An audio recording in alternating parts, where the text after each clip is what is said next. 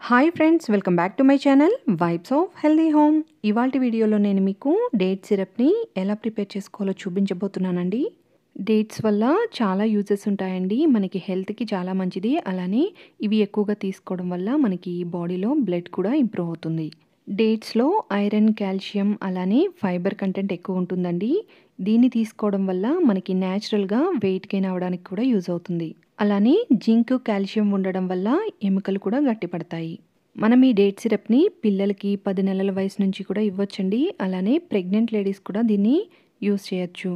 అలానే పిల్లలకి పాలల్లో షుగర్కి బదులుగా ఈ డేట్ సిరప్ని మిక్స్ చేసి కూడా ఇవ్వచ్చండి. డేట్స్ యూజెస్ ఏంటో చూసారు కదండి.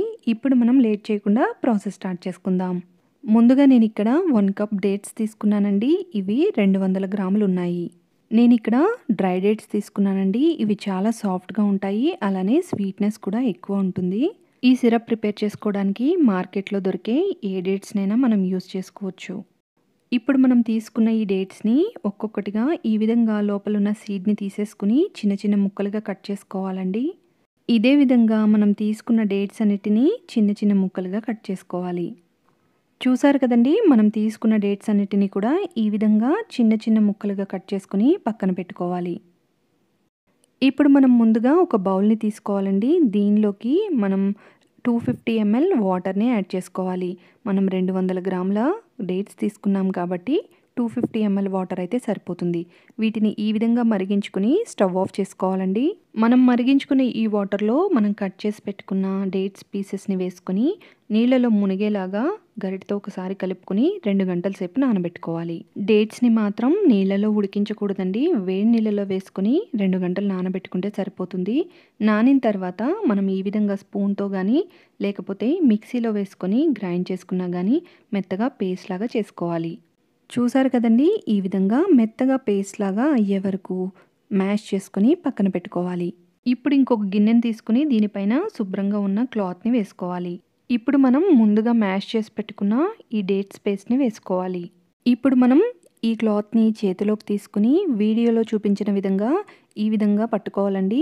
ఇలా పట్టుకొని గట్టిగా ప్రెస్ చేసుకుంటూ వాటర్ మొత్తం స్క్వీజ్ చేసుకుని గిన్నెలోకి తీసుకోవాలి. మనం ఈ విధంగా వాటర్ మొత్తం తీసుకున్న తర్వాత మనకి వేస్ట్ అనేది ఈ విధంగా ఉంటుందండి.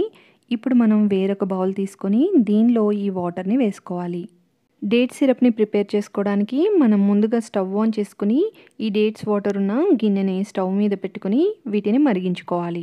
దీన్ని మనం మీడియం ఫ్లేమ్లో పెట్టుకొని 15 నుంచి 20 నిమిషాల పాటు ఈ విధంగా మధ్య మధ్యలో కలుపుకుంటూ మరిగించుకోవాలి. దీన్ని మరిగించుకున్నప్పుడు ఈ సిరప్ మనకి కొద్దిగా బెల్లం పాకం కలర్లోకి వస్తుందండి. ఇలా మరిగి లైట్గా థిక్ అయ్యేంత వరకు మరిగించుకోవాలి.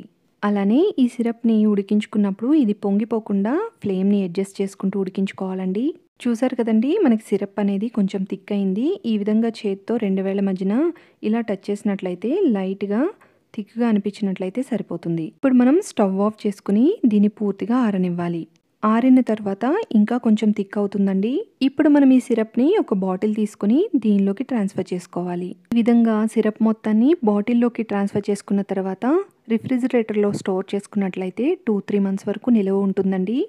అలానే బయట స్టోర్ చేసుకున్నట్లయితే 20 డేస్ నుంచి 1 మంత్ వరకు దీన్ని మనం యూజ్ చేసుకోవచ్చండి. చూసారు కదండి, డేట్ సిరప్ని ఇంట్లోనే ఈజీగా ఎలా ప్రిపేర్ చేసుకోవాలో. ఈ వీడియో కనుక మీకు నచ్చినట్లయితే లైక్ చేయండి, షేర్ చేయండి. అలానే మరిన్ని వీడియోస్ కోసం మన ఛానల్ని సబ్స్క్రైబ్ చేసుకోండి. Thanks for watching.